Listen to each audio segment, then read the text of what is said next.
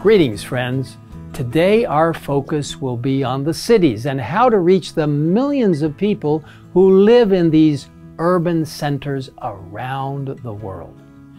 As Seventh-day Adventists, we believe in a better city and a better life, not only for that ultimate better city, the New Jerusalem and eternal life, but to have a more abundant life right now.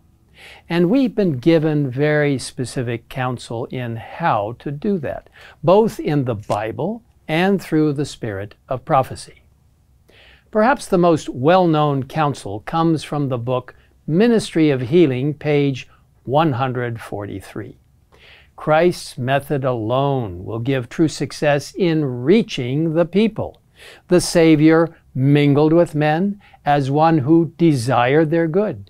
He showed his sympathy for them, ministered to their needs, and won their confidence. Then he bade them follow me. Today, I would like to introduce to you, by video, Dr. Manuel Alva, a physician who is reaching the people in the city of Chicago, Illinois, in a very effective way, following the godly counsel we have been given. In this particular video, Dr. Alva is interviewed by Pastor Gary Krause, an Associate Secretary of the General Conference and Director of Adventist Mission. I pray, and I will be praying, that you find Dr. Alva's example to be a blessing, and that wherever you may live, you will be inspired to find effective ways to reach the people around you for Jesus. Maranatha. My guest is Dr. Manuel Alva, who is here at a center of influence in the suburbs of Chicago. Dr. Alva, thanks so much for joining us. Now, this is quite a center. Can you describe where we are and what this is? Yes, right now we're on the middle of the Adventist Community Services thrift store. Yes. It's called Treasure Hunt.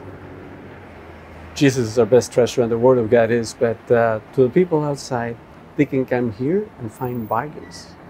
Good quality clothing and home utensils at a cheap price. They can have friendly staff and something to read, something to take home and read. And they want to know, why is this closed on Sabbath, since it's the day of most activity? And we let them know why. They get invited to come to the church meetings and the potlucks that we have here every Sabbath. Right, so we're in a thrift store here, which is like the storefront, but as we go through here, the center has many different aspects. Correct. So let's go and have a look through here. So this is on a very busy road here. Yes, that's old Route 66. Oh, the old Route 66. The one that runs from Chicago to LA. Yes. Yes. And so we come through here, and now we're into the clinic. Yes. So this connects, the two are connected insofar as you have the same vision, you have the same purpose. Yes. Now describe this clinic to me. Well, you come here because other doctors sent you. You're usually a member of the Hispanic community around here. And you come to check your insides, your stomach or your bowels. We don't do that here. We just interview them here. Yes. And we do a big component of health education. Hola. You know that a lot of people in our community, especially Hispanics in this country, have fatty liver, cirrhosis, high cholesterol, diabetes, high blood pressure. So by just coming and being interviewed for a colonoscopy, we evaluate these problems and we just tell them, do you want to change your health around? Many respond to the challenge. They come to listen to the health lectures or to the cooking classes, or when they have a severe illness, is when they remember and then they come. So it's just a matter of patience and reminding them that there's a solution for their daily health problems. Yes. Now, Doctor, you're a gastroenterologist. What gets you involved in the center of influence? Why aren't you just off at a hospital somewhere making a lot of money? Well, I would just want everyone in this neighborhood, in this community, to meet Jesus and to enjoy better health, to be rid of all this malaise and fatigue and illnesses that are attacking our community rampantly. Yeah. I was sick myself. I know how it feels to be sick with high cholesterol, high blood pressure, and depression and asthma. And thank God, by applying the 8 easy principles of health, I'm a different person. And I have to recognize every day. And I like to share 1 or 2 nuggets with my patients that come here. And thank God they're responding. Fantastic. So we have the clinic here. We have treatment rooms around those corners. And is it of an evening that you have like your seminars and your cooking demonstrations? Yes, in the weekends. Okay, in the weekends. And some evenings we have demonstrations here in the auditorium. Okay, let's move in here and look at this after you, Doctor. This is the auditorium.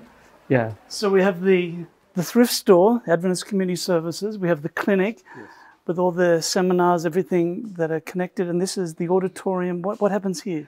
Here we have lectures, we have a screen for audiovisual, and we have sound. It's usually better at night when there's not a lot of light. So we conduct health lectures here. There's a group that meets weekly here called Neurotics Anonymous. Neurotics Anonymous. Neurotics Anonymous. That is like Alcoholics Anonymous, but for people with depression, anxiety, the most common things that affect neighborhoods here. And they can come and share their histories and learn about these 12 steps, which are really biblical steps. How you recognize your problem, you recognize that you can't do anything about it, recognize that there's a higher power ready to help you, and then you ask this higher power, please help me, and then he helps you recognizing your failures more than what you thought originally. Then you can ask for forgiveness to people that you have offended. And you learn in humility to live with other people. I'm participating in that because all of us are not immune to anxieties and stresses of modern life. Exactly. So it's becoming a great help. Wonderful. And on Sabbaths, you have a worshiping group here, a church plant? Yes. Fantastic. Yeah, it's about 30 or 40 people that meet. We have more chairs inside that are utilized right now for the clinic.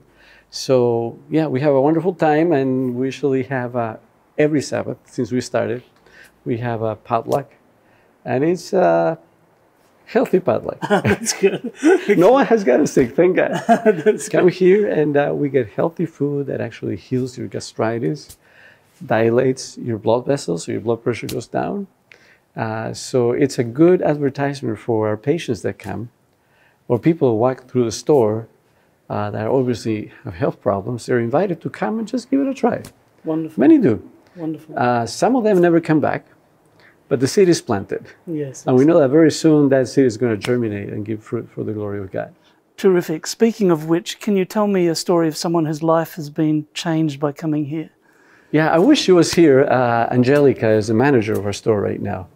She had health problems, came to the clinic. She realized that there was more in the clinic than just health. Our chaplain, pastor at that time, got interested in her and visited her at home, discovered that she was related to Seventh-day Adventist people. Started studying the Bible with her. She was baptized. And then she wanted to serve in some capacity. We asked people that come in, what are you good for? What is your spirit? She said, well, I have managed a store before. We needed someone like that. So she's the manager of the store, and she's in fire for Christ, and she will tell everyone that works there, give them a pamphlet, tell them that they're welcome to come on the Sabbath and enjoy the fellowship and the meal, especially if you're alone in this community, if you have no one to look after you, no relatives, no friends, here's a place. Fantastic. Thank you so much for what you're doing here. Appreciate what you're doing, and may God bless you. And viewers at home, please pray for this center of influence. Please pray for Dr. Manuel and his wife, Dr. Esther, who's working here as well, and the whole team, as they make a difference, as they put Christ's method of ministry into practice right here in this neighborhood.